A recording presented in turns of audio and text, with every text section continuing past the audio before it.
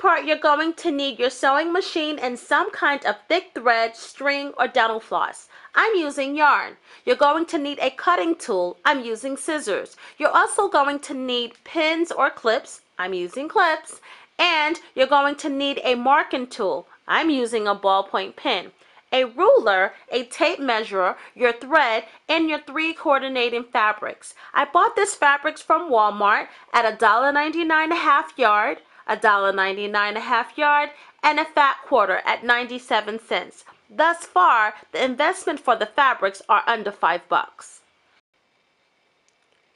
Okay, so we're going to be making ruffled trim for the 3 in the hoop bibs using the coordinating fabrics selected for this order. First, you will need an already made bib to measure the fabric for the ruffle trim. Now, if you are making a bib yourself strictly by sewing, make sure the bib you are making are the same measurements as the bib that you are measuring.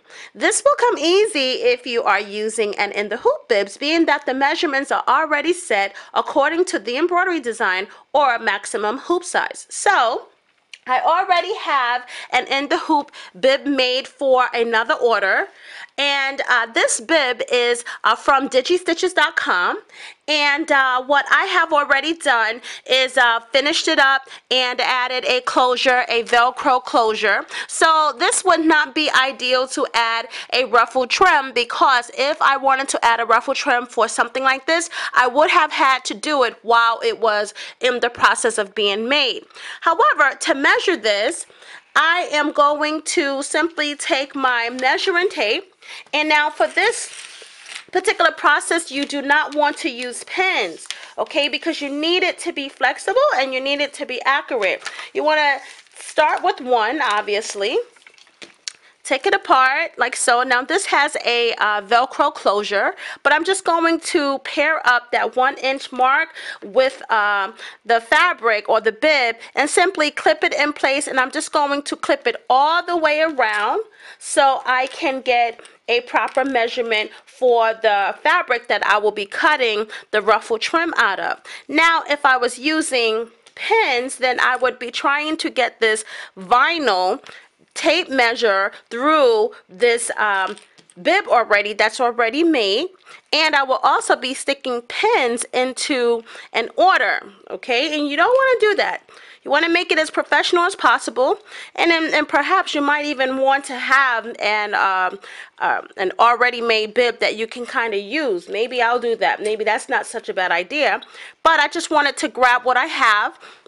And since this order is set to be complete before I packed it up and so forth, I wanted to use it for this tutorial. So I'm just going to clip this all the way around like so, and this will give me a proper measurement on what I need to cut the fabric.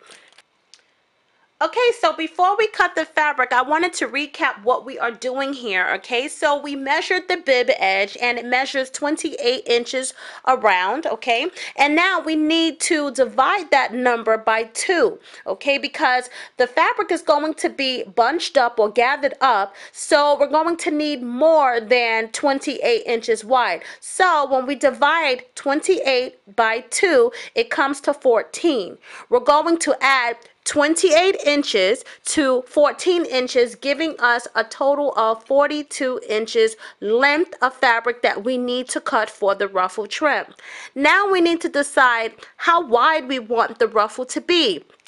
I would like to make a 1-inch ruffle, so this needs to be doubled in number. So that means that I'm going to start out by knowing that this fabric needs to be at least 2 inches wide. However, I need to add a 1/2 inch for a seam allowance, because if I cut the fabric at 2 inches wide without giving me an area to sew, then the ruffle is actually going to be finished at less than 1 inch. It's going to be smaller than I would like it to be. So I'm going to cut the width of the fabric 2.5 inches wide.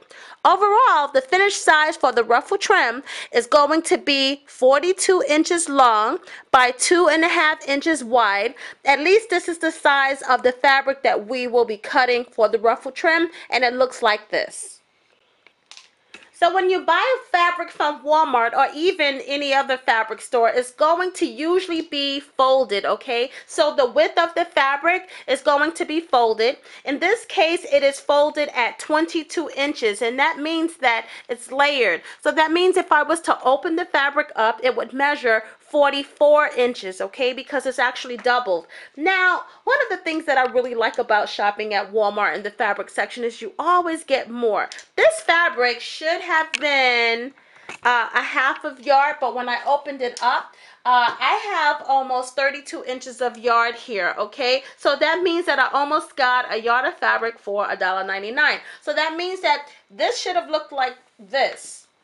Okay, this is the amount of fabric that I got. I actually got a whole lot more. All right, so I want to show you what we're doing here in regards to cutting the fabric. Remember, the width of the fabric is 44 inches when we open up, but we only need 42 inches. I'm not worried about the extra 2 inches that are larger than what we need right now. I just want to worry about the width. So we talked about cutting the fabric at 2.5 inches, and that would be, let's say, right here, okay? So what I'm going to do is I'm going to mark it right here.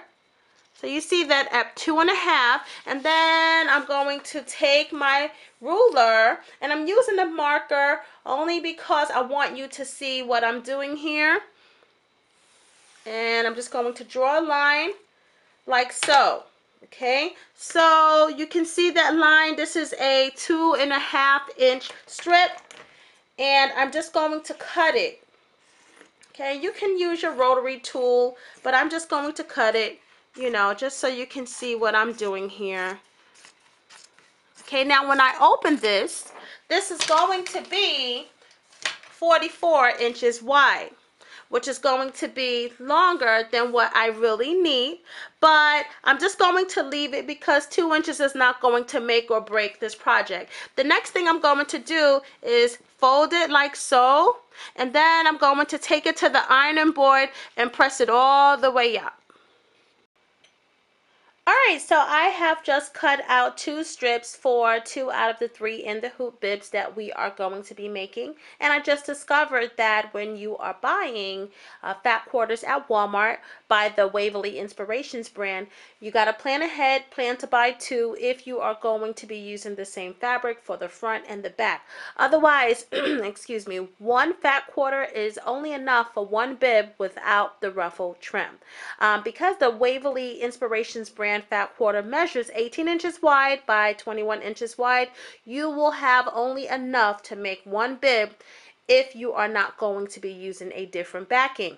And so this particular order is a custom order, but for the most part, this is a customer that I have liberty to kind of do what I need to do to make this work. And in this case, I don't have to do exactly what the order calls for.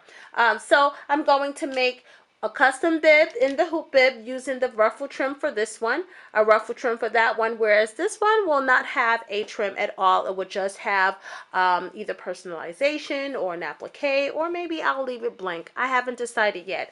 But the bottom line is this order just means that I have to have 3 bibs, and I have the liberty and the authorization to kind of design it the way I want it, because that's what happens when customers trust you. Okay, so let's get started by taking these 2 ruffle trims to the sewing machine so you can see how I am going to zigzag stitch these cords that you have, see the strings that I have used in order to make the ruffle.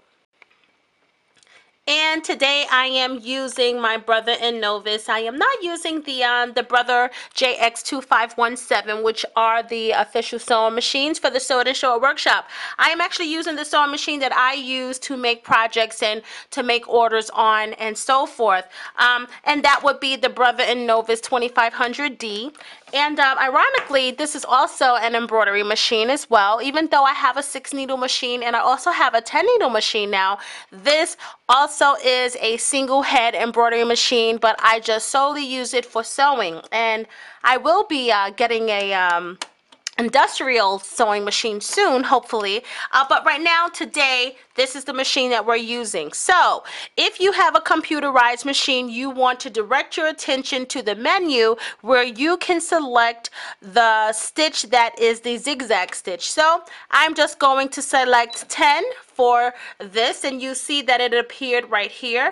And then if you direct your attention down here, this is what you want to do. You want to put this stitch at its highest width. So in that case, I'm just going to press the positive or the plus sign, and it's going to bring it at a 7.0 millimeter. And then the length, the same deal. You want to put it at its highest, and in this case, it's going to be a 4.0, and that will allow you to be able to have a wide zigzag and a long stitch length, and for you to be able to really jump across that string or that dental floss from side to side in a zigzag motion. Okay, so I am using the polka dot trim that I had secondly cut, opposed to the one that we started out with. And the only thing that I'm going to do is what I would normally do, which would be put my presser foot down. I'm going to put my needle in place, and then I just want to remove the first clip.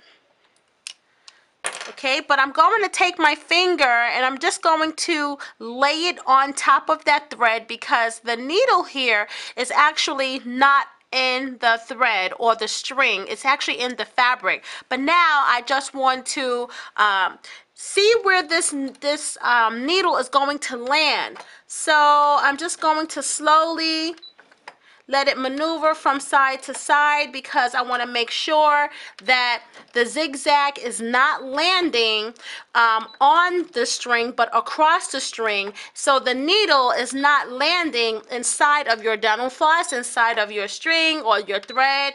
You want to like sew it laying down.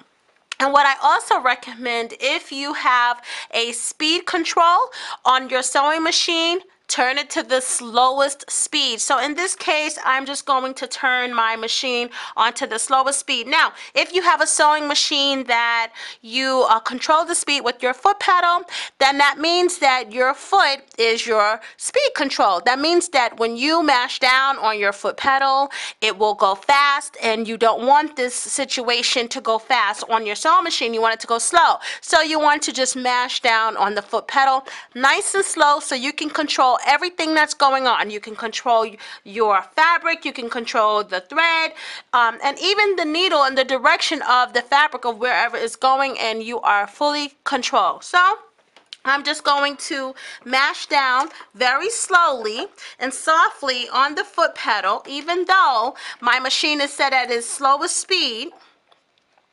And I'm just going to begin sewing, but remember, stop for your pins. You want to make sure that you are in control here. And I'm just going to do this all down, removing the clips as I come.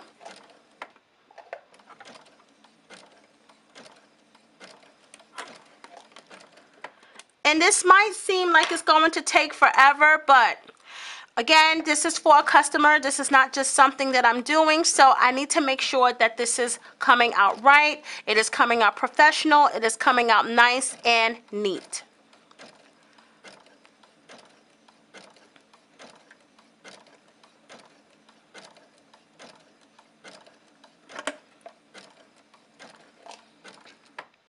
And so I ended up speeding up my machine just a bit, because I've done this plenty of times, so I do know what I'm doing. And while I was actually doing this, the embroidery machine was actually making the bib portion of this order. And so I will show you in the next segment how to attach this ruffle to the bib after we gather this fabric for the ruffle. Okay, so this is what it looks like. I used a darker thread. Normally I would have used a white thread, but I used a darker thread so you can actually see the zigzag, and you won't be able to see it on the final piece of item that we are going to apply this on, which is the bib. Okay, so on one end, I should have left it a little bit longer. That's enough for me to pull, but ideally you want it to look like this. See, the other end has about maybe 3 or 4 inch length and extension. And basically what you're going to do is you're going to start just pulling like so, and you see how it starts to gather, and you can see that ruffles start to form. So when you use a thicker piece of thread or dental floss, it makes it much easier to do this versus a string or a piece of regular thread. It pops. So we don't want this. Now remember, the length of our bib is going to be 28 inches. So roughly, I want this 42-inch strip to come down to maybe around 29. So I'll have a little bit to play with. You understand? So basically, I'm just going to just keep pulling until I get a full length of ruffles that measures about 30 inches or less, the amount for the bib. Okay, so I have mounted this to the yardstick. This is the easiest process that I have came up with in assuring that you have a long enough ruffle. And so I know that this ruffle started out as 42 inches, but it is now exactly 29 inches. And that's exactly what I need for the 28-inch length bib or edge that it is going on. And so you don't want to find out while you are pinning if your ruffle is going to be long enough or not, which is one of the reasons why I recommend that all new beginners that are starting out in sewing invest in a 97-cent yardstick, because this will be so handy in so many other projects to come. This is the in the hoop bib that I will be attaching the ruffle trim to. If you would like to see how that's done, then watch the next portion, which is part 2 of the S.E.A.T, which is the Sewing, Embroidery, and Tutorial show that I will be working on. And it's just going to focus on the embroidery portion of it. So in the first part, we have already covered how to make this ruffle trim. And in the second part, we will be focusing on how to attach this ruffle trim to this in the hoop bib. So if you are interested and you have an embroidery machine and you are thinking about making one of these in the hoop bibs and you would like to see how you can enhance it, stay tuned for part 2. Thank you so much for watching part 1. I really appreciate it. And if you like what I have shown you, give it a thumbs up, subscribe to my channel, tell your friends about it, come join us on Embroidery Boss. That's all for today. Thank you so much, and I'll see you next time.